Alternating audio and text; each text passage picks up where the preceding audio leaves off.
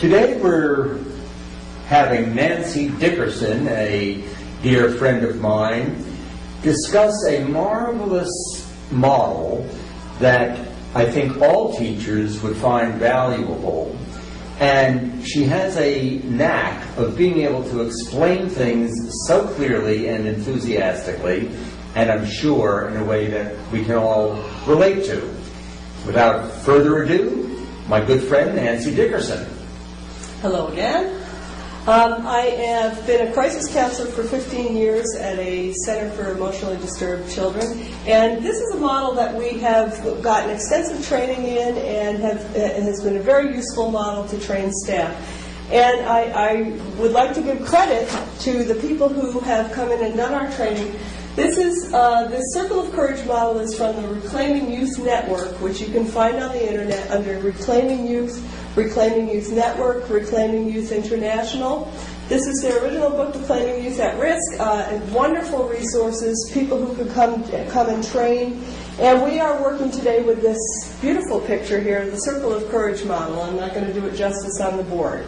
I'm going to give a brief overview of this and go on to talk about what happens with children who do not meet this model. Okay? This is called, this picture here is called the Circle of Courage, put out by Reclaiming Youth Network. And this picture is a representation of a Native American symbol, a medicine wheel. And what the Native Americans believed was that there were 4 basic needs for children. And they are around this wheel. I'm going to put them up here and just describe the Circle of Courage. And we start with the need for belonging. Children feel the need to belong in a home that is safe and secure, and where they are feeling loved and there are people that they can trust. I'm going to very quickly go around to the next need, which is called mastery. When children are in a safe, loving environment, they tend to learn from the caregivers that they are with, and they learn skills right from the very start. They learn discipline, they learn skills of tying shoes and eating and dressing, and all the way up to readiness for school skills. If that all works well, we go on to independence. The need for independence is very strong in children. I always think about the children who once have learned to master tying their shoes. They wouldn't possibly tolerate anybody tying their shoes for them after that. I know how to do it myself. And when children come in kindergarten, they're so wonderful. They're trying to figure out how to be independent in their skills. The next one goes around to the final need, which is generosity. And when children become independent, what happens is that they're often way willing to say, hey, I can help you with that. Let me show you how to do that. And we see this, and when it's intact, children are wonderful about this circle. They feel like they belong, they master skills, they become independent, they're generous to their peers and their teachers. And what happens is that their generosity turns around and contributes to their belonging in a beautiful circle. And this is wonderful when it happens. Now, what I'm going to do is modify this slightly and show you what I see with children who are having difficulties in crisis in schools. Children in need end up not feeling any of these needs being met in ways that are helpful to them. So I'm going to revise this, and we're going to call this the flip side, the circle of fear, where a lot of children are coming from when they come into school. And instead of feeling belonging, they experience the opposite of that, which is rejection. Rejection can come in the form of rejection at home by caregivers, in the form of verbal abuse, physical abuse.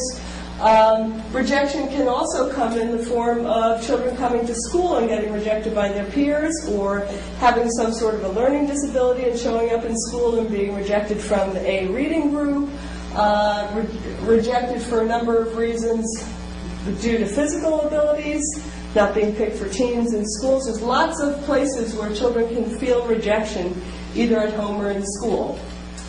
Well, when you come down to mastery then, a lot of children experience, instead of mastery, they experience failure.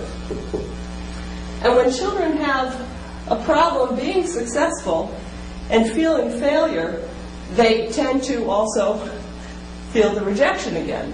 So these two, in a lot of ways, go hand in hand. And you'll see children also trying to get back to belonging and constantly failing.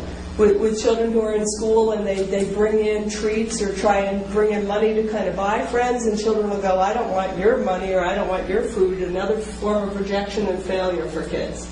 Okay, around here, if you've got children who experience failure and rejection, when they become independent, where they would become independent, often they become very either dependent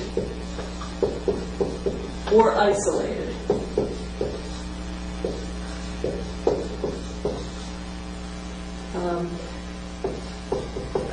I see both of these things happening with children who have gone through these two things. Sometimes children are very whiny and say they can't do it themselves, and they kind of cling to the teachers or find a friend who does things for them. I knew a child who was always with another child, and I couldn't figure out, he was quite an older high school student. Turned out he couldn't read a clock. And he relied on that other student to tell him what time it was in terms of when classes changed and where he had to go.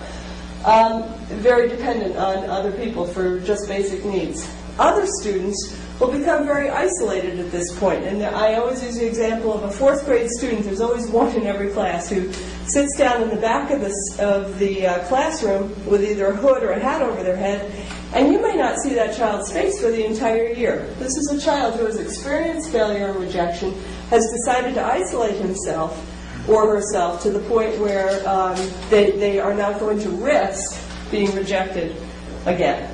And a lot of times what happens with children like this is that people just leave them alone, and they just sit right in that isolation for quite a long time without being helped.